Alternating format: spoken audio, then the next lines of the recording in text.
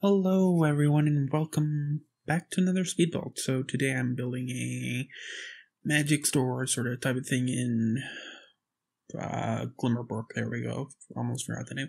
It's not an actual store. I don't have Get to Work, so if you do, you can set it up like a store, but I don't have that pack, so it's a fake store. Two fake stores. One's a potion and wand and everything else shop. The other one's a plant store. It's literally just a bunch of planters everywhere filled with a bunch of plants that you can come and harvest, as well as candles, which glitched out a lot when I tried to place them. It made the game very glitchy and wasn't fun. But at the end it worked. So here I'm just adding in the exterior things. At first I wanted to go with those windows, but then I switched them back to the circular ones. So the building, the gray building, actually has an apartment upstairs. So if you do turn this into a retail lot with Get to Work, you can actually live here as well. So I mean, that's fun. And then beside just a lot of plants everywhere. Just again detailing the outside. I forgot to add like a trim to that little bay window thing that's hanging off the second floor here. I'm just adding in some plants. I wanted to go with the tree, but it just never did. Here I'm trying to add that, but it just never did because the color for some reason just went to the interior color, so it would never have worked. And what am I trying to find here? Because I'm looking through the clutter. Oh, and then I'm just adding that, which I do delete later on and just use the vampire's ivy thing. I'm adding in a debug sign. Like I said, I do not own Get to Work, so that is a debug sign. Finding a little archway. I kind of wanted to do that. I don't know if Sims can go back there, but there is a door through one of the stores, so if they can't go back there through the archway, they can just walk through one of the stores, moving the plants a bit closer so that they fit a bit more. That white sort of lavender one actually came with Eco-Lifestyle as a debug plant, part of Eco-Lifestyle. I really like it. It's different. It's not the same purple we get with a lot of packs, because a lot of packs have debug. Debug lavender flowers it's really weird. I'm just using a tool to duplicate that hedge because I wasn't in the mood to search for it. So I'm just sort of adding it in here, making that also places so that the Sims just don't walk around. The only Sims that will walk around are the ones that you hire for these stalls. I do change that stall to the one from Eco-Lifestyle, that little caravan, because maybe it's a little eatery thing that comes here every day and has food and whatever. Like I said, if you turn this into a retail lot, you can hire someone to work there day in and day out, and that's how your Sims can get food or whatnot. No, excuse me. Here I'm just adding a city living sort of picnic tables because they were colorful and I wanted some color back here. So, moving that sort of, I don't even know what you call that thing around. I don't think it put lighting out here, so at night it would probably be dark.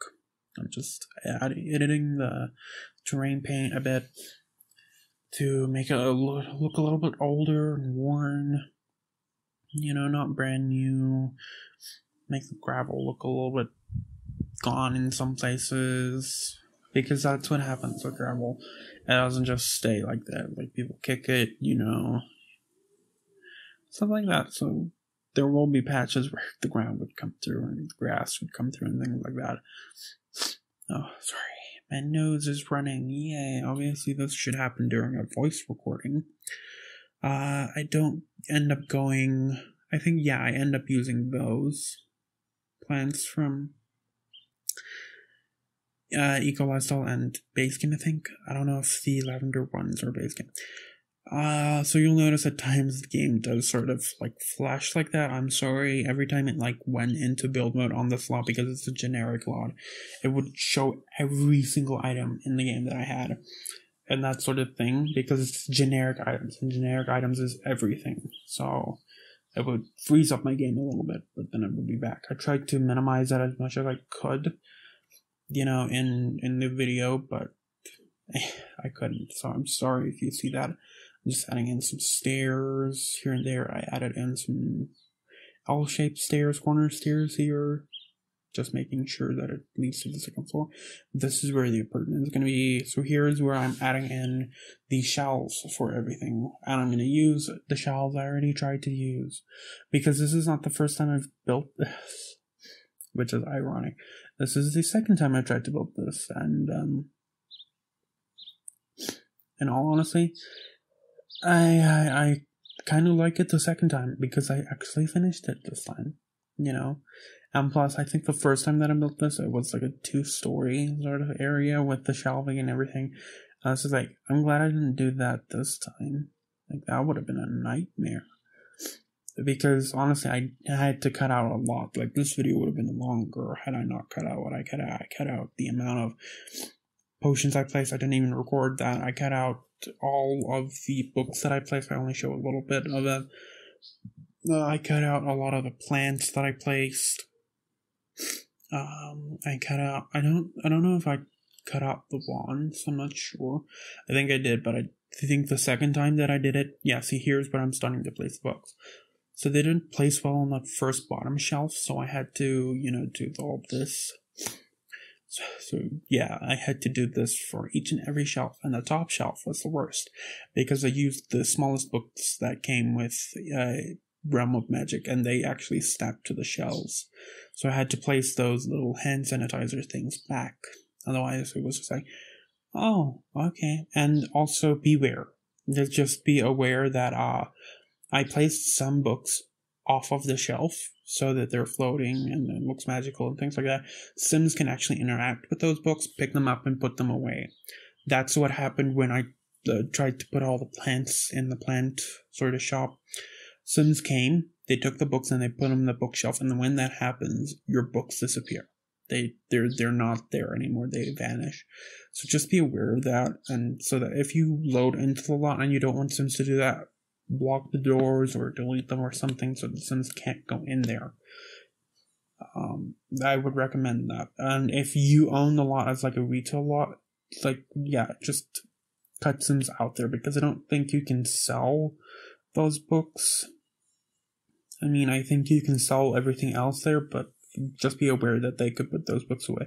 I'm not sure why they didn't try to put the shelf books away. Maybe the shelves were in the way, so they couldn't really get to those, which is good. So you won't see just bare empty shelves if you play the lot, but some of the floating books will disappear. And I think the only book I didn't replace from the books that they took was the one on the counter, because there's one on the counter that they took away.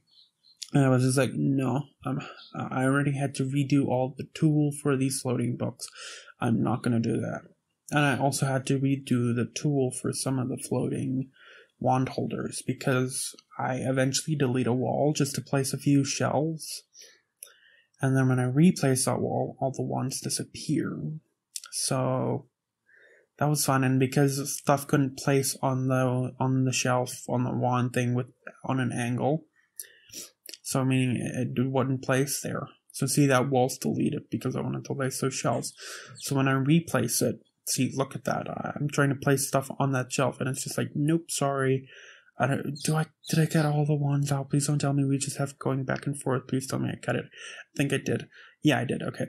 Then here's where I'm starting with this, with the familiars. Yeah. This is the second video I'm recording, and my throat is just killing me right now. My throat is like, you are being rude to me, so let's make you pain. So I cut it because it was just going to take too long. And that's also where I placed all the potions. So here's where I'm moving all these things out. Excuse me. Moving all of them out so that I can rotate them and make them look magical and things like that.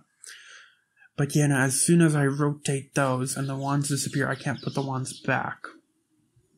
So that's the problem. So I'm kind of screwed with that. Everything else stays, luckily. Like, it doesn't vanish just because, but everything, all the wands in those wand holders disappeared. Every single one I had to replace. That room where I had all the wands in, I think twice, just so that I could have enough wands to fill all those holders. And it was just stupid. I think I didn't cut that part out where I replaced all the wands, but I think also that was faster. I don't know. So here I'm just playing around with T.O.O.L, making the things look that they're floating and not just standing in midair, making it look like they're being pulled out of the bookcase. So here's where I'm adding the wall. And that's where the wands disappeared. So you can see me going over and being like, no. Oh no. And here's the apartment on the 3rd floor. It's relatively small. It's for one person. I wanted to also add in some bathrooms here because it was like, they kind of need a bathroom up here. Since they need a bathroom, they can't go to the other lot, constantly go up all those stairs just to get a bathroom. So at first I wanted to go with that leafy sort of wallpaper, but then I went with a Realm of Magic one. It kind of fit better. Here I'm just going in with some stone. I do add that stone as accents on the 2nd and 3rd floor. So there, and there at the little bay window area. Then I'm just adding in that wallpaper, re-adding in the accents that got taken away by the wallpaper. And then I'm using the Eco Lifestyle wood, because I thought that looked really nice, as well as that sort of stucco that came with Eco Lifestyle. It fit in really well there and made the room look a little bit newer and not as old, which I mean was great. So here I'm trying to find the wood, so I used the wood from wooden floor from City Living because it fit with that sort of paneling very, very well. What else? So yeah, now I'm just adding railings and fences and things like that, and flooring. I go with this flooring in here, and then I just, changing up the stairs, adding the railing, adding the other railing, the fencing. So here's where I move those wand cases over, just so that I can get them on the right floor. Here's where I'm moving the wands over. This was fun, having to redo this. Luckily it wasn't too bad the second time. As you can see, I'm much faster. And it's not too much of a back and forth and back and forth and back and forth. And then I'm done. Well, and then I just add the ones on the cases there on the red shelf, and then I just use the red shelf to get to the right level. Deleting the extra ones that was there. Just getting to the right level. But really, that was not fun when I found that out. I was like, wait, what? Seriously? I have to redo this? So I accidentally leave the red shelf in the bedroom upstairs. I do delete it before I upload it, so thank goodness. But I definitely think I would have found it before I uploaded it, because it would have been tagging as modded, even though I was like, there are no mods here. Even though technically it should tag it as CC, not modded. But, Anyways, I'm moving around these little colored lights to act as like magical sprites or whatever. It makes the place look really magical. Plus, that helped me as indication of to where the books were when they were taken. Oh, that made me so angry when I had to redo that. I was like, no. When I had to read those books, because I was like, okay, let me just go do the plans. Hopefully nothing happens to those books, because I know that happens a lot. I've built like 2 magical realms via renovations, so I know that happens because I've played on those lots, and the Sims just take the books, which bothers me a lot. I was like, seriously. And I'm looking for another potion to add to that sprite, and then I'm gonna go in with T.O.O.L and just sort of rotate it. And there we go. And then I'm doing the sort of cashier's area. I just add in a computer, and a table and things like that. I scale the counter down, not table. And then I just add in a bar stool, something nice to sit on. And as a computer, I don't know if they can use it. I'm sure they can't, but I know the computer upstairs in the apartment they use, because the Sims flocked there. That was really stupid. But yeah, no, I would really recommend that if you want those books to stay there, if you really want them to stay there, try to lock the door or delete the door before someone gets in there. Otherwise, it's kind of over. It's really over. Those books just vanish. I really don't know why that happens, why it doesn't just go into the bookshelf, and why it just vanishes. I mean, I get it. It's probably for the reason, oh, hey, you know, in the magical realm, you don't want them to constantly hold the book, blah, blah, blah. I kind of get that, but it's also just like, I really hate that, because it's just like, I don't want the book to disappear. So here I'm just adding in some couches from vampires. Really, really fit in well there. I tried to add on those bookshelves, it just wasn't working, so I added in bookshelves. Because unfortunately, if you have those books there, you have to have a bookshelf, otherwise it glitches your sim out, because your sim's gonna be like, I don't know where to put this, and they'll constantly have it in their hand, and they'll glitch out, and things like that, which sucks. Adding in that little wall mural thing, I don't know what that would be called. No, not a carpet. What a tapestry, there we go. It's like, what is it called? But it's a tapestry. Here I'm just adding in some doors, furnishing the apartment. Adding in the counters, adding in a stove. I try to make it look a little bit older, you know. Like, because honestly, I don't think you would have a lot of say in updating that stuff in an apartment. But maybe like furniture wise, you could update that. I'm sorry for the noise. Anyways, I'm just adding in a little bar table, kind of fit in a bit better. And then I just go in and add in the couch from Vintage Glamour. I think that one fit a lot better. I tried to switch it out with the one from Eagle. I saw it was a new pack. I wanted to use the furniture, but the Vintage Glamour one stuff fit a bit better. And then I add in this old TV because I don't know if I would ever really use it all that much in my actual builds, because I don't really build older type of stuff like that. So then I'm just adding it on this little record player. Seemed fitting. Adding in a rug, and then I add in a art piece? I don't know. Then I just add in those framed pictures, and I think that's about it. And then I just add in the curtains, and then a light. Or multiple lights. And then here I'm in the bedroom. You can see the red shelf there. I forget that at the last second. I do delete it later on. I just don't think I recorded it, but it is deleted. So here I'm just playing around, adding in some glitter and lights. And the quill, the book for some reason wanted to go where the laptop was. It didn't want to go off to the side, but it was really stupid. Adding in that little dresser, laundry basket, fake laundry basket, but still. And then a plant, and then I think that's it for that place. Oh no, and then I add a mirror, and then an art piece. And then a rug, sorry. Yeah, okay, so then just the bathroom. Yeah, just the bathroom. Yeah, it's a 2x2 bathroom. Should be fully functional. If it's not, then something happened. I don't know what. Here I'm adding in. Here I'm starting with this lot, which is okay. It's not as detailed as the other one, but this is actually where the candles go. So I changed that. The planters don't stay there. Just adding in some bee boxes, and then I don't know if that thing stays. I'm pretty sure it does.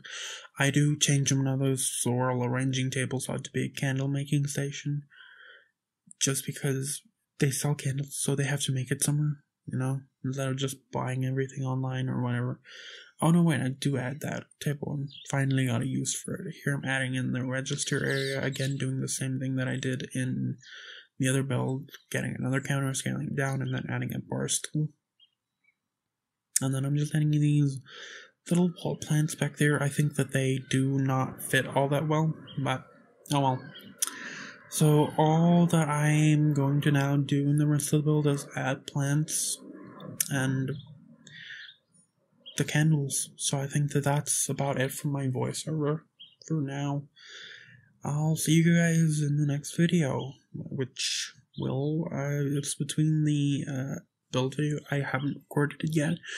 It'll either be a community space or an apartment, and it's probably going to be an apartment because it's going to be quicker to do. And then the cast video, which if you've already seen on my Twitter, you would know what the cast video is going to be about. But that's about it for me, so I'll see you guys in the next video. Bye. Baby, this is do or die. Feel it in my veins tonight. Emotional suicide. You know it's an eye for eye. I didn't wanna walk the plank. No. But the Mariona, it came like the thunder. I was on my way to going under. Swimming in the banya, I was covered in a tidal wave. But I'm a fighter. Try to take me down, I'm going higher. Baby, you've been playing with some fire. You've been playing with fire.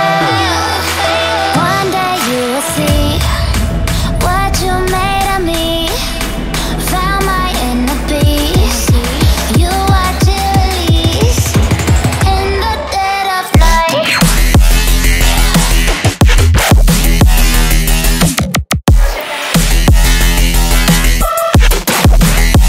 In the dead of night.